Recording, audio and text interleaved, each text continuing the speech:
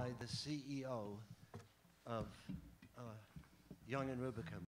He said, I want you and David Broza, who's an extraordinary singer-songwriter, to write an anthem. And I said, I've got a better idea. I want to take 12 activist singer-songwriters. Native American Keith Secola lives on the reservation.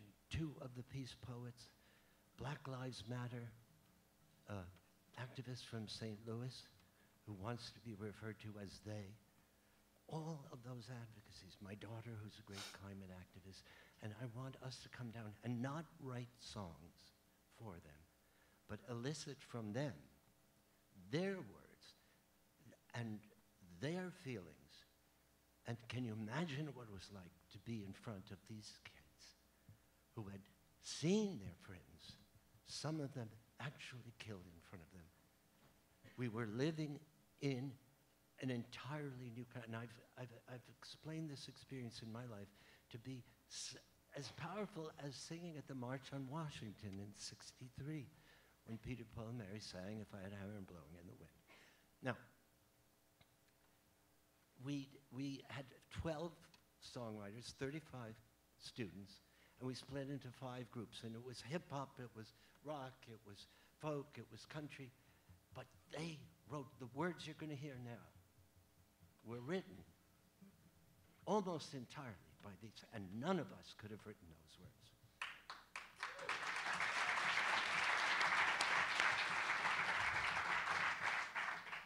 The person who taught us all how to elicit these words from the young people was Steve Sesken over there. Yeah, Steve. He showed us how to do it, because it was extraordinary. And then we went ahead.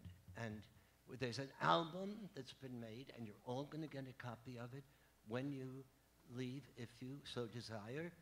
And if you don't, we'll send you a link, and then we'll hound you until you actually get it. I cannot tell you, in all of my organizing efforts with Peter, Paul, and Mary, and individually, and it has been an anthem for me, and therefore I feel very at home with you at Nexus, to say that the most powerful experiences in our lives, other than our children and our family and those come from our knowing that we are doing something that can help, and ennobling and inspiring and engaging with the kids and letting their voices come out. Now you're going to hear one of the songs, and Steve Sesken, who wrote Don't Laugh at Me, which was the inspiration for Operation Respect, is going to lead us.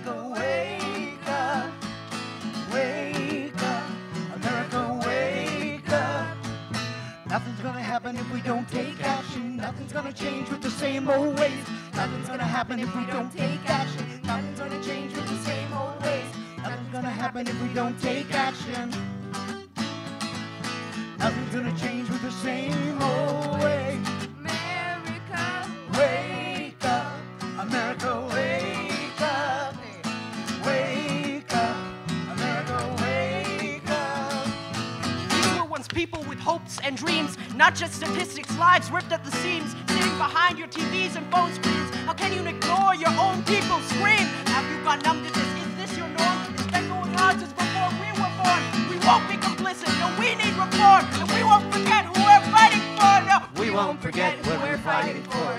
We won't forget who we're fighting for. Wake up, America, wake up.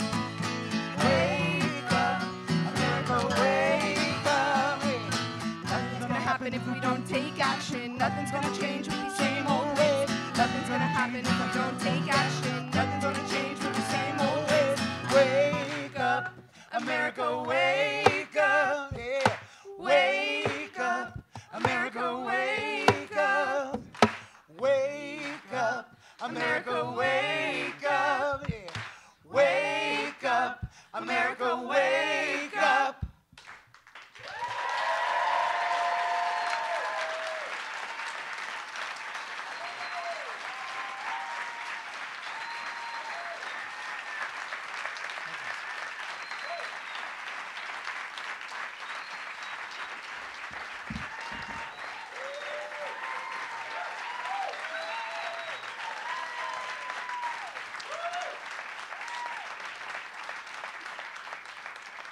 Thank you very much.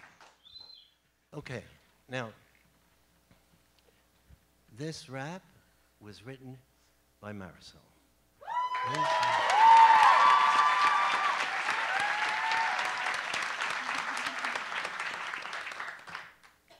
And Sofia and Payton helped to write many of the songs. But this next one that is you had as a very special part in writing, has as a middle verse that pretty much states something that I think is really inherent in the essence of this Nexus Youth Conference. And it's expressed not only in terms of lyric and music, but also intent. So I'd like to ask them in their own voices to speak that middle lyric, and then we'll sing the song. Oh, our voices will be heard. Our voices will be heard. Our songs will spread the word. Our songs will spread the word. Our truth will be the seed that grows the change. Our truth will be the seed that grows the change. Our truth will be the seed that grows the change.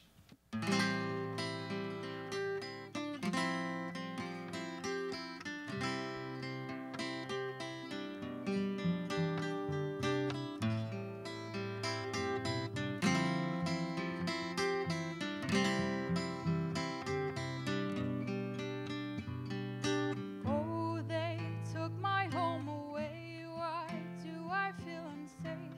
Please tell me when I'm able to come out. You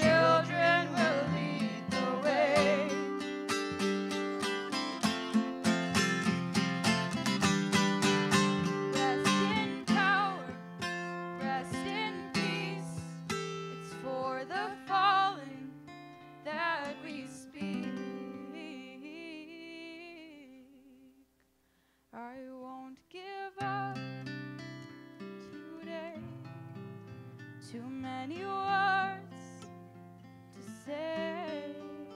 Take my hand, we'll be okay.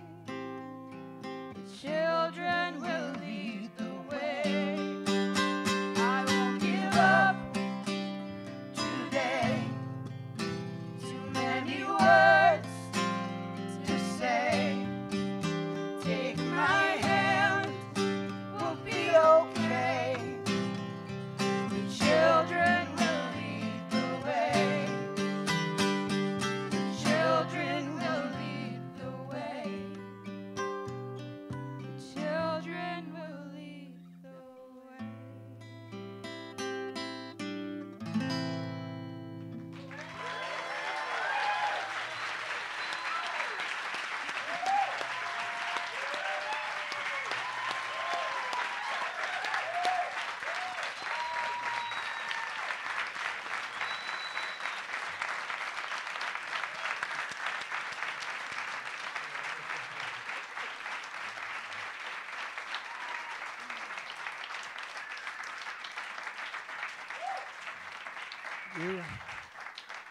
You have no idea how proud I am to see you here, and how grateful I am to see that Nexus has given you this kind of focus. The album that you will receive, these are two of the songs, will be in large release. There will be a video tonight of the last song that you'll hear. That what does this do? Does this scream no? It says no to this, but we have an alternative. And that alternative is to fill our hearts with the kind of empathy that has now become a black hole in this country, with compassion, to care about each other. It is that which is the building block of the success of these movements. They have to come about from an internal place of caring about each other. And that is the plea and the cry of these songs. And that makes them, and they are not, as I said, words that I or Paul Simon or the Beatles could have ever written. They wrote these songs.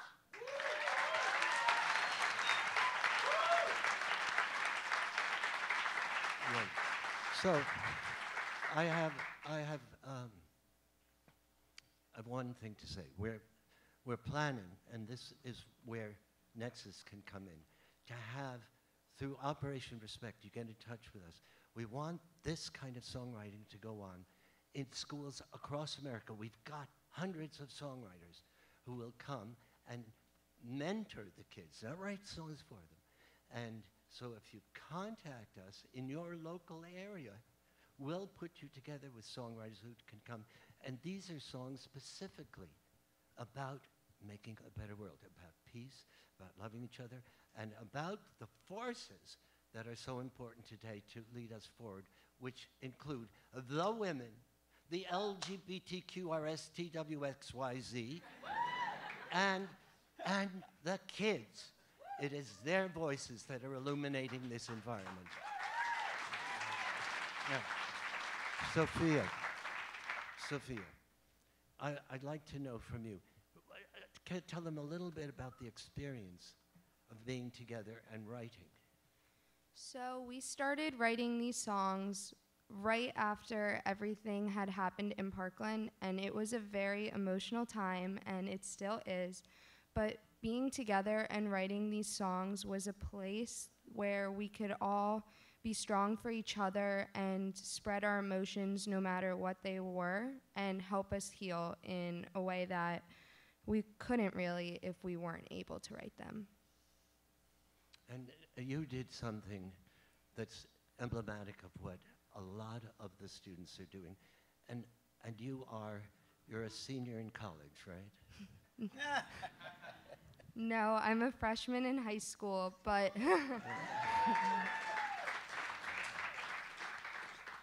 4 years ago, 2 friends and I started a not-for-profit company, and it's a bracelet company called 3 Heartstrings. And one of the first bracelets we ever made was an MSD bracelet.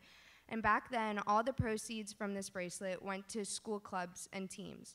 But after the shooting happened, we wanted to help the community in the only way we knew how, and that was by selling these bracelets. And a year later, we have raised over $150,000 for the victims of the MSD shooting. And Mari, who is a brilliant poet, and who wrote that rap, and who suggested the title for the last song we're going to do. Tell me, how do you think this effort of which you're part, what is your vision? How can this go forward and impact students, adults, and the opinions and the world leadership? What's going to happen, or what's your hope for something that might happen? You know, honestly, I think that music is one of the most important ways of making change. No one reads a 30-page paper of legislation in their car ride to work. Everyone listens to music. And so if you can use music to change people's hearts, you change people's minds, you change the culture of a nation, and ultimately that can lead to reducing the violence that killed our friends and classmates and teachers. Ultimately, I hope that activism through music inspires other young people. I hope that this makes more people conscious of the struggles in their own lives and how we didn't care about gun violence before it affected us. But the sad truth is it can affect anyone. And so I feel like through music we can make people aware of this, and we can get people to act on it, honestly.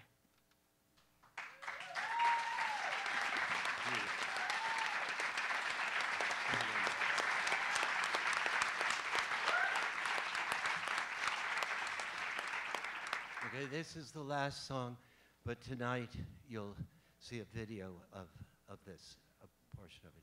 And this one was the first song that they wrote together. All of the 35 kids, they got in a room, and Steve said, what is the title? We'll choose, give me 12 titles, and then we'll vote on it. And Marisol, came up with this title. It was chosen, and it was, none of us, again, would have come up with this title, Song for the Silenced.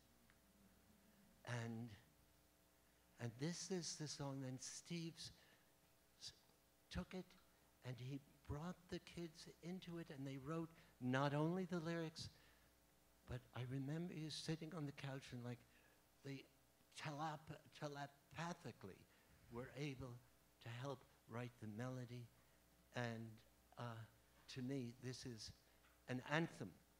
They're all anthems, but this one really strikes my heart. So it is up to you, my dear friends. Do you want to start it? Or, Absolutely. Okay. I just quickly want to say what an honor it was Please. to be included in the songwriter group that went to Parkland back in May. And then again in September, we did a concert in Parkland, Florida. And then this is a reunion for us. So thanks for inviting us. It's always good to see, well, Peter for sure, and all these three. I wanted to tell you something. All the writers who came down, and this is unprecedented, 12 of us. And Steve has written a lot of hit songs, like Don't Laugh at Me.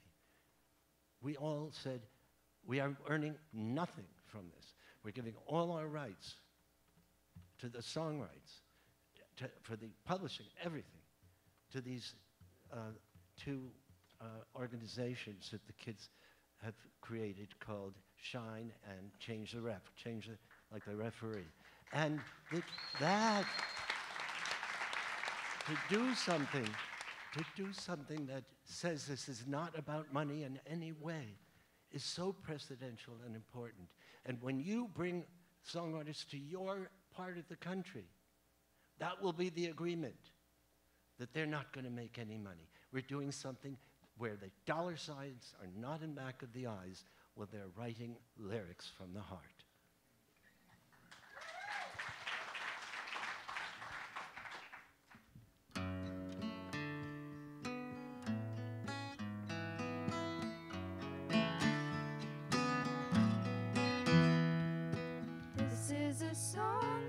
silenced, the ones that we lost in a sea of violence. Speak out for those who can't speak anymore. They are the friends we are fighting for. This is a song. This is a song for the silence.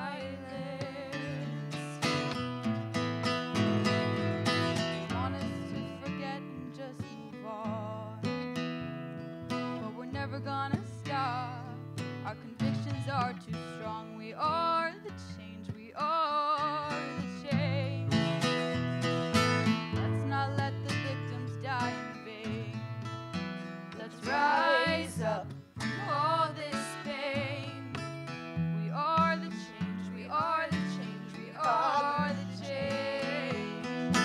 This is a song for the silence, the ones that we lost in a sea of violence. Speak out for those who can't speak anymore. They are the friends we are fighting for. This is a song. This is a song for the silence. While the 17 are soaring up in heaven, bound and determined, we lay down our weapons. We'll vote for change. Vote for change. There are empty chairs in the classrooms where our friends used to sit. We'll vote for change. Vote for change. This is a song for the silence, the ones that we lost in a sea of violence. Speak out for those who can't speak anymore. They are the friends we are fighting for.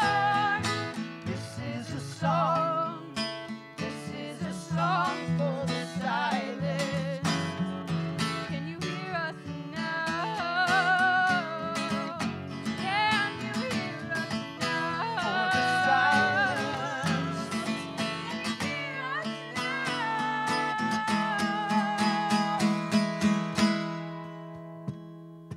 This is a song for the silence, the ones that we lost in a sea of violence.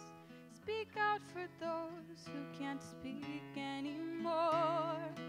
They are the friends we are fighting